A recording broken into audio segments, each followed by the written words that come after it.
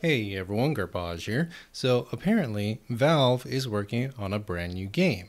Yesterday, Tyler McVicker, formerly known as Valve News Network, went on stream and revealed some information about a new game that Valve has been working on called Neon Prime. The way he describes it, it is a sci-fi, third-person, team-based, class-based hero shooter slash MOBA in the vein of Overwatch, TF2, and Dota, but on a much larger scale. The goal of the game is to destroy the enemy base, or as he says, ancient, to put it in Dota terms, and it takes place on a map so large that you sometimes have to ride trains to get from one area to the next. Apparently, there's a lot of random elements on the map as well to mix things up, and it will also include things like base building and commanding squads, if I understood him correctly.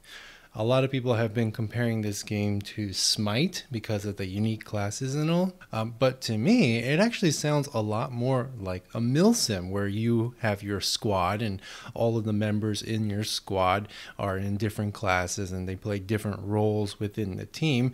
That's what it sounds like to me, and honestly, that would be kind of cool if Valve made a game like that, but this is all just speculation. Now, normally I wouldn't be too interested in playing a third-person class based hero shooter slash MOBA, but because it's by Valve, I can't help but be a little bit intrigued. If there's a game developer that could do this kind of game justice, it would be Valve. Tyler did mention that there's going to be a bit of combined lore sprinkled throughout the game, which could mean it takes place in the Half-Life universe. But there seems to be some confusion over whether the game is inspired by Half-Life or Dota, or if it's just a standalone title, we don't really know.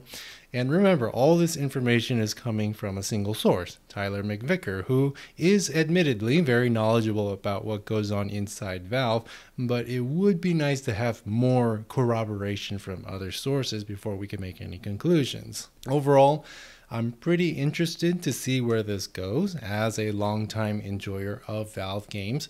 My one hope for this game, assuming it is actually real, is that Valve doesn't just abandon it like it did with TF2. Keep the updates coming, Valve, that's what we want. There may or may not be an official announcement about Neon Prime in the near future. We'll just have to wait and see, I guess. But what do you think about it? Does Neon Prime sound like an interesting game to you? Let me know in the comments, like, subscribe, and bell, and as always, have a nice day.